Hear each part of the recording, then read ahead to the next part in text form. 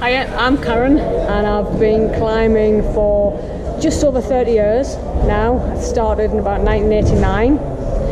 I really got into it when the wall opened at Eldon Square in Newcastle, and at the time I was one of the only female climbers in the northeast, and we would go to the crag, I would go to the climb wall, and I would hardly ever see another woman climbing. So it's been great to see the progression over those 30 years.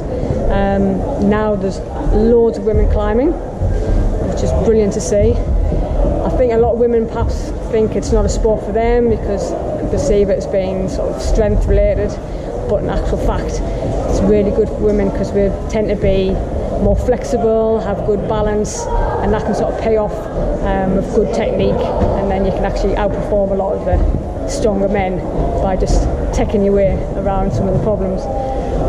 So when I first started, I started at Eldon Square, but climb walls have really come on from there as well. So when the pool opened, when Andy and Chris opened the pool, that was a fantastic development for the northeast. And obviously this new venue here at the Valley, it's just off the two venues offer such a vast choice of climbing to do. So it's great to split between the two and to visit them both. When I first started climbing here, I used to avoid the harder problems, so like the blue circuit and especially the green circuit I found really, really intimidating, the big slopey holes, because I tend to be very good on crimpy, balancy, technical grooves, so the big slopey holes were very intimidating.